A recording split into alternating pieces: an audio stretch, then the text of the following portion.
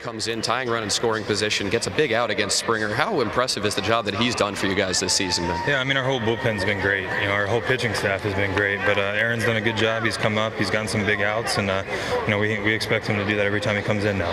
Tanner Roark went 5 innings. Probably didn't have his best stuff tonight, but found a way to get a win and allowed just 1 run. In some ways, is that a more impressive outing than when he has his best stuff and he goes out there and dominates? Yeah, I mean, Tanner's been great since we called him up last year. And today, like you said, he didn't have his best stuff, but he battled through 5 innings. Got out of a couple of bases loaded jams, kept us in the game, and that's what you need from your starters when they don't have their best stuff.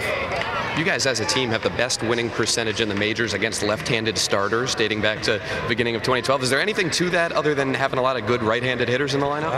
I'm not sure. I think didn't know that until now, but I think we do have a bunch of good right-handed hitters, and I think our left-handed hitters, more importantly, handle lefties well, and a lot of guys don't do that, but they can handle both righties and lefties, and makes it tough to face our lineup. You had played 9+ years at the same position.